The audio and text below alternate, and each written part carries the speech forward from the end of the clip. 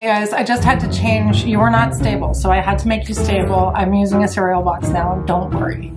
Okay, Caoilinn, this looks so good. Okay, so this next book is called, my TBR is just gonna be huge. Huge, I tell you, huge, it's already massive, huge, huge. So many books.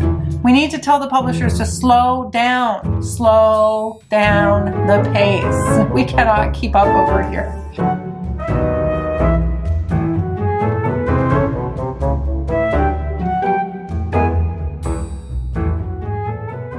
Everyone, it's me, Jess. I almost didn't make a video today because I've had such a busy week and we shall see when it gets posted. I'm gonna do a light edit, so pardon any, I don't know, pardon me for not delivering a video that's edited as diligently as I normally would edit it. But better a video that's not finally edited than no video at all. Correct? Correct. Yes. Okay. Well, with all of that preamble out of the way, let's get to the heart of this video, which is to tell you about a list of 16, maybe 17 new releases that are coming out in 2024. Most of these are coming out in the first half of 2024 that were selected by the reviewers, critics, and I guess editors ultimately of the Globe and Mail, which is Canada's national newspaper, kind of like the New York Times, but in Canada. It's Canadian, eh? And I went through the list. I didn't, I kind of weeded it out a little bit. I'm not talking about any nonfiction books. So I'm only talking about fiction books on the list. Some of them look really, really good. I always wonder how these lists get put together. This is not curated in any way by moi, by myself. This is just curated by the Globe and Mail, and I'm just going through the list and I'm just reacting to it, talking about it with you all here on the channel. These are not recommendations by any means on my part. We're just going to take a look at the list together. Okay, so first book on the Globe and Mail list is Burma, Sahib by Paul Theroux. This maybe is out as we speak. It says January. This list was actually published on January 8th, so I'm a little bit late. I'm about a month late getting to it. I have never read anything by Paul Theroux. Let me know in the comments below if you've ever read anything by this author. I've certainly heard of the author, but I've just never read anything of his. This sounds really interesting though. It says a new novel. So this is a new novel exploring George Orwell's early life in Burma, where he was a police officer in colonial Burma. And apparently this experience really transformed him into the anti-colonist writer that he became. And so it's a fictional account, but it says that the main character, Eric Blair, who's based on George Orwell, is fleshed out from what we know about Orwell in this early part of his life at this point in history. I guess Burma was part of the British Raj at the time. So it's a fictional account of Breyer's life, and it apparently adds a new dimension to what we already know about George Orwell from a historical perspective. So it's fictional. Sounds good. Sounds really good. So the next book on the list is by a Canadian author. This is a debut novel by Canisia Lubrin. It sounds really interesting as well. It sounds kind of experimental. Code Noir by Canisia Lubrin.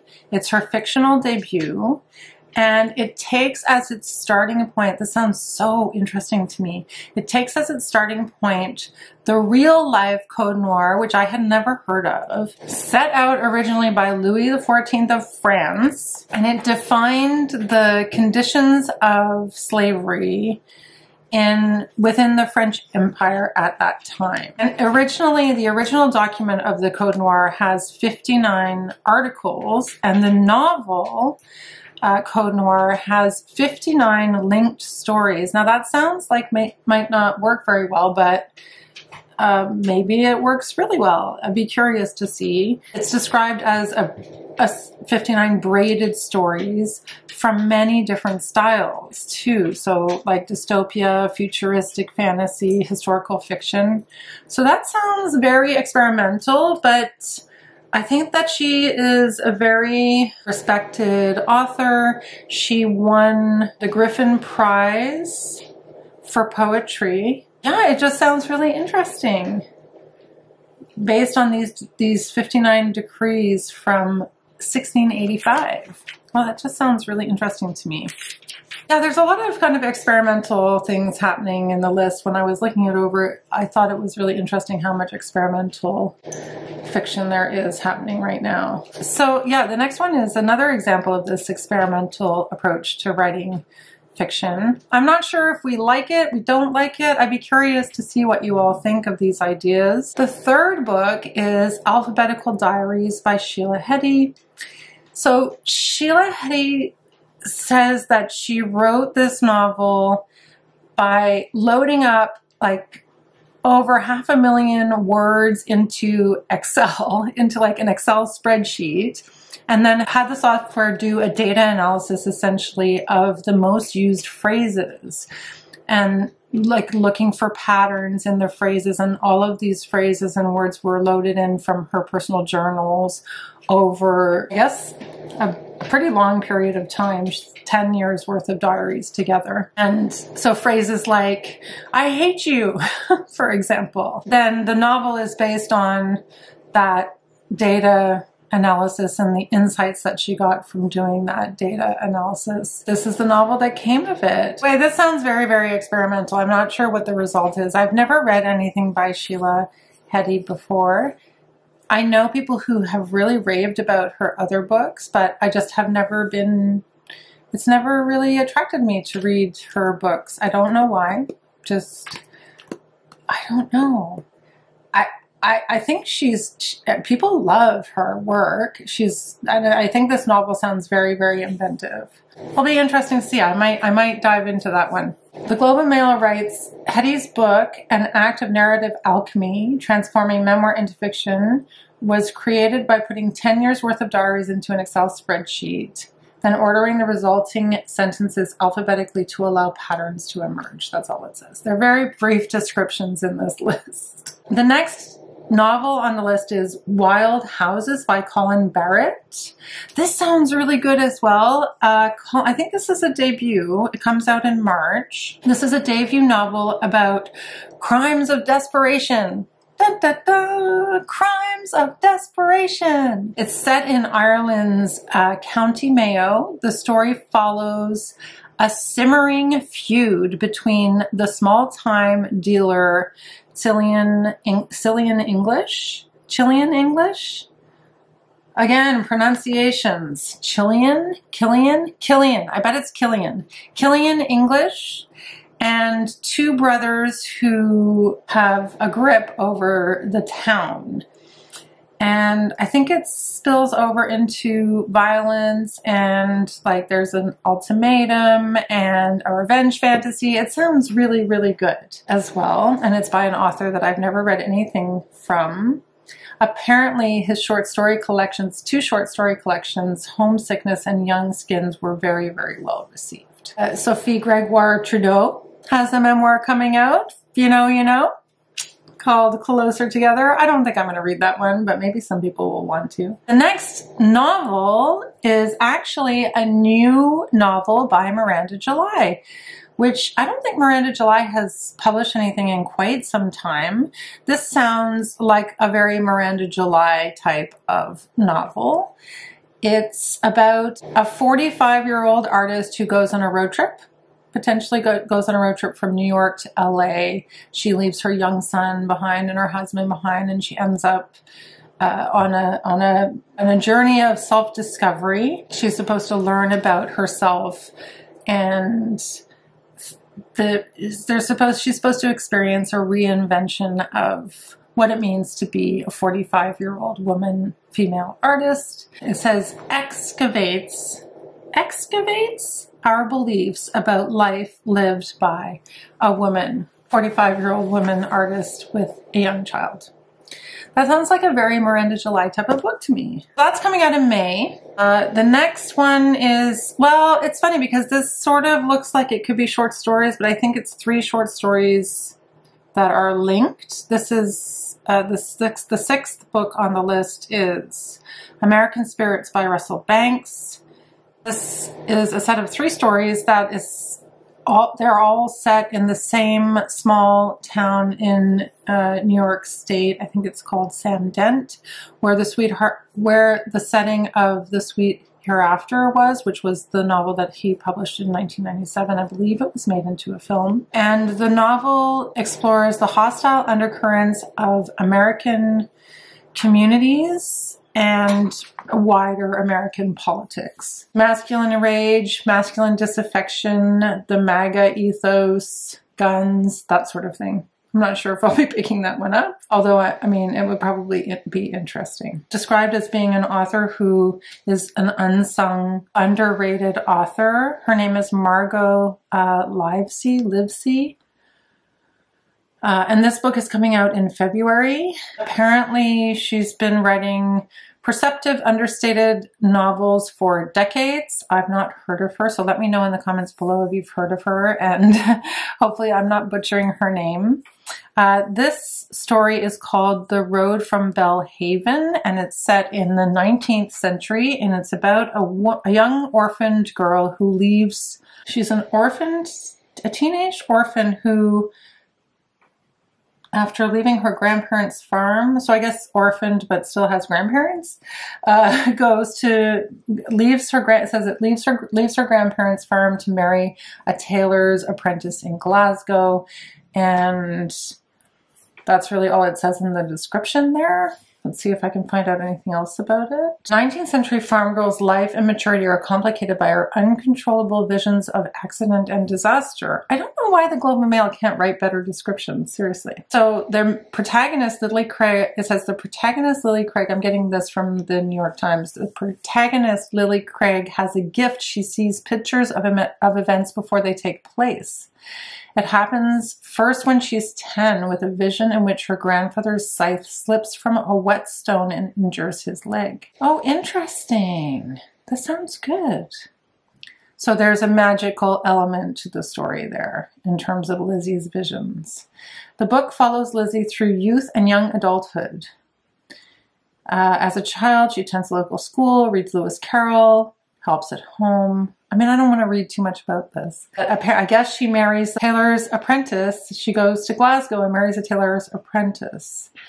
So it must be kind of a coming of age story as well, I would imagine. Oh, that sounds really good. I always like discovering new writers, and I find that these lists are a good way to sometimes discover new writers. The next one sounds like if you like this sort of thing, it would be definitely for you. And if you're not into this sort of thing, you definitely won't like it. This is it's a novel called The Book of Love by Caoilinn. And I think it's a debut novel as well. It's 640 pages. So there's that. You know, you all know how I like a big book. It's out in February. The main premise of the story is that it's about a group of dead teenagers that were killed in a seaside New England town somewhere in Massachusetts. And they are trying to bargain their way back into the world of the living. I know that there's some fantasy in this novel. I don't really read fantasy very often, but I feel like this might appeal to me. I don't know, it's making me think a lot about reading Our Share of Night, although it's completely different, I would imagine. But it's just that it has animals. Apparently it has like magic, animals, and the fantastical. So I'm not sure if that would be for everyone. But it sounds really interesting.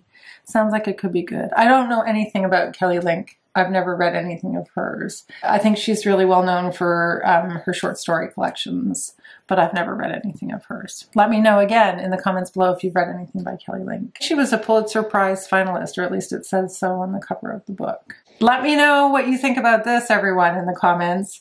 There is a new novel being published. The lost novel of Gabriel García Márquez is being published. It's called Until August. In the Globe and Mail's list, it's kind of cheeky, the Globe and Mail's list. It says, cynical cash grab or rescued literary gem. Whoa. I mean, I haven't been paying attention, so I don't know what the controversy could be over this book, if there is any. If you have, let me know. As a decade after the great Colombian writer's death, his sons have pulled this final novel, written while he was struggling with dementia, out of a Texas archive. Are they trying to say don't read it? Like, here it's on their list of most anticipated books, and they read up this kind of not very positive write-up about it. I was fine. The Globe and Mail a bit surprising. So let's see what the story is about. So this is about Anna Magdalena Bach, who has been happily married for 27 years and has no reason to escape a life she has made with her husband and children. And yet every August she travels by ferry here to the island where her mother is buried, and for one night takes a new lover. It says, across sultry Caribbean evenings full of salsa and boleros, lotharios and conmen, Anna journeys further each year into the hinterland of her desire and the fear hidden in her heart. I wonder what that would be like. I wonder if anyone's interested in reading that. Let me know if you're interested in that one. I read 100 Years of Solitude, and I know people love Gabriel García Márquez, but I am not a big fan. I just had a really hard time with 100 Years of Solitude. I didn't like it that much, but I know most people really do enjoy his books. The next one on the Globe and Mail's list is a book called... Oh, this sounds really good. I might read this. This sounds really good. And it's funny because I haven't read anything of hers yet. It's called Parasol Against the Axe. Yeah, this is by Helen Oyeyemi. I haven't read anything of hers. She has quite a few books published, and I've seen her books in the bookshop and just never picked one up. I've never really heard anyone talking about it. I think maybe just the time when I started making videos. Anyway, I haven't read anything by Helen Oyeyemi yet, but this sounds really good. The title sounds like a death metal band waiting to happen, Parasol Against the Axe. Apparently it's about a young woman named Theroux. She travels to Prague. It's set in Prague, and apparently Prague is like a character in the story. Traveling there for a bachelorette weekend, and that's really all I know about it, but it sounds good. It sounds like it might be kind of might be good. They all sound good. No, they don't all sound good, but that one sounds particularly good to me. So I might be keeping my eyes out for that one. The next two also sound amazing. There's James. So I think most people have heard of the book James by Percival Everett. It's supposed to be coming out in March. So there's been some buzz about this. He has written a comedic reimagining of Huckleberry Finn, told from the point of view of Finn's friend and escaped slave Jim. So that should be really good. Why is it called James? Oh, Jim James? I guess that must be why. I've read The Trees by Percival Everett, and I thought it was really good. And I just went to see American Fiction, which was based on a book by Percival Everett. If you haven't seen that film yet, definitely check it out. So this next book on the list is called The Alternatives by Colin Hughes. It looks really, really good. It's about three sisters who travel together from various different places to come together in the Irish countryside to find their fourth sister who has gone astray. And so I think it's about their relationship as sisters. They're all in their, I don't know if they're elderly. Oh no, they're in their 30s. They're all in their 30s. They're all single. They all have PhDs. And I don't know, it just sounds interesting to me. It says The Alternatives is an unforgettable portrait of a family perched on our collective precipice, told by one of Ireland's most gifted storytellers. I like me an Irish book by an Irish author. That sounds really good, and it's coming out in April. Also on this list is Long Island by Colm Toibin, another Irish writer. This is a follow-up to his novel Brooklyn, which I've never read. It comes out in May, and it's set 20 years after the time that the story in Brooklyn. The character's name is Eilish, I believe, if I'm pronouncing it correctly. The character's name is Eilish Lacey, and she chooses to raise the bastard child of her Italian-American plumber husband. So her Italian-American plumber husband has a child when he cheats on her, and she decides to raise the child. I don't know if they're still together. I can't tell from the blurb. So I don't know. I haven't read Brooklyn yet. I have one of Colm Toibin's books on my TBR spin list, but I have never read anything by Colm Toibin, and I've heard really good things. I've heard that I should. I've been told numerous times that I should. This next one is This Strange Eventful History by Claire Massoud. This sounds really good. This sounds something that sounds like something that I would really enjoy, I think. Another author who I've never heard of. This is historical fiction. It's set on the backdrop of World War II and the Algerian Revolution. It covers 7 decades, so the story spans 7 decades from 1940 to 2010 about a family. There's a giveaway for this book, guys. There's a giveaway for this book for US only. There's a giveaway for a couple of these books, actually. I think there's a giveaway for the American Spirits book as well on Goodreads. There's a giveaway for a couple of these books on Goodreads, but only if you're in the US. So check them out if you want to enter for the giveaway. The Strange Eventful History has a giveaway, and I think American Spirits has a giveaway as well. It's a multi-generational story of an Algerian French family, and it's probably really, really fascinating, I would think. As profoundly intimate as it is expansive, this Strange Eventful History is a tour de force. Why do they always use tour de force?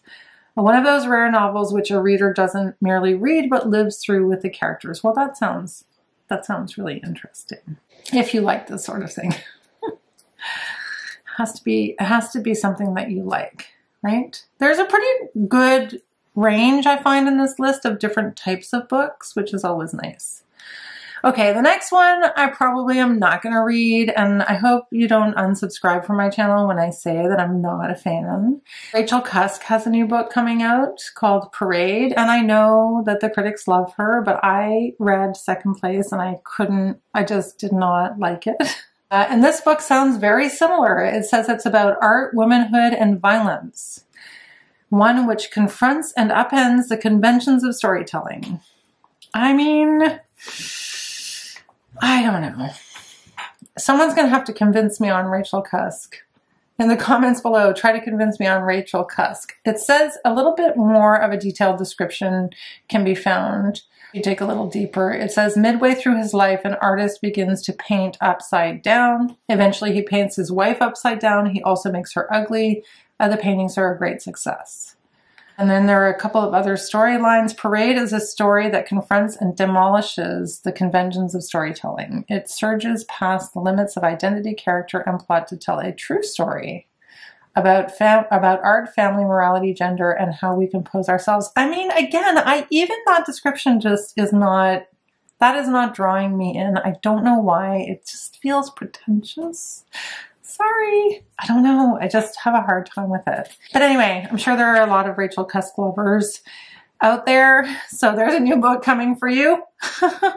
It's coming out in June. So keep an eye out for that one if you're a Rachel Cusk lover. The last novel on the list is called Caledonian Road by Andrew O'Hagan, another author whose work I've never read before, but this sounds really interesting. This sounds like it could be good too. This is about an art historian's precipitous, speedy fall from grace in London's fashionable art scene following an entanglement with a student. It says, Campbell Flynn, art historian and biographer of Vermeer, always knew that when his life came crashing down, it would happen in public. Yet he never imagined that a single year in London would expose so much. Oh, that sounds good. It sounds very juicy. Apparently the novel is written like in the Victorian style, but it's a social novel. It's got a large cast of characters. Anyway, never read anything by him. That sounds kind of interesting and sounds like a good book. So, all right, well, let me know in the comments below what you think about this list, if there's anything there that piques your interest. Thanks everybody so much for watching, and I will see you in my next video. Bye!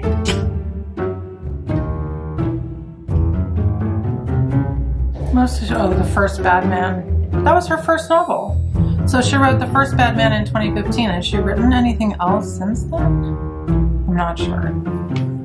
Okay, I digress. The first book on the Globe and Mail list is so shaky. I really think I need to do something about it. I don't feel like doing anything about it, but I'm so lazy. Oh, you really are so shaky. Shall we move you on to something more stable? Shall we move them on to something more stable? Do you think, Granola? What do you think would be more stable? You? No, definitely not. See how that is shaking? Okay, let's try to find something more stable. The third fictional book on the list that I want to talk about is